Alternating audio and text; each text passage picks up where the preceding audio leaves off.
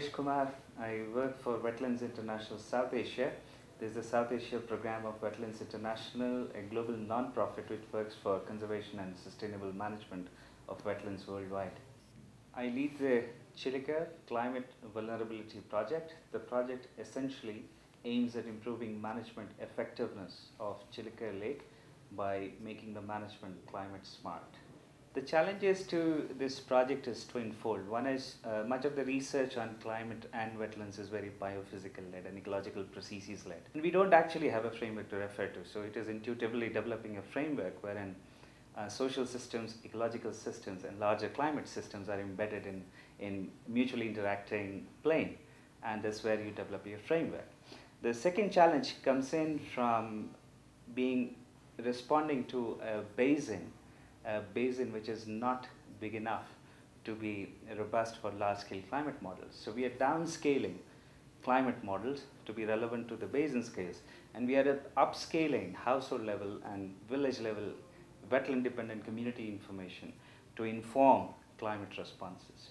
The Idrc climate initiative comes as a part of a very long-term continuum which Wetlands International and Chilika Development Authority have been working on since the last 3 decades now, which started with restoration of the wetland, with putting a framework management plan in place, and now we are talking about making the plan adaptive enough to address climate change.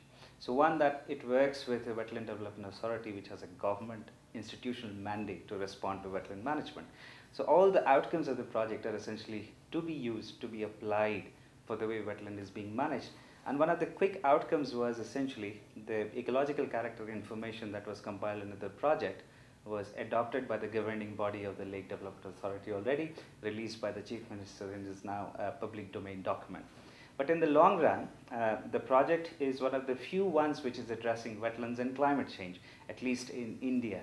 So it is a pathbreaker project in that sense. So climate change is a known emerging threat for almost all management, and much of the wetland managers in India are actually helpless about it.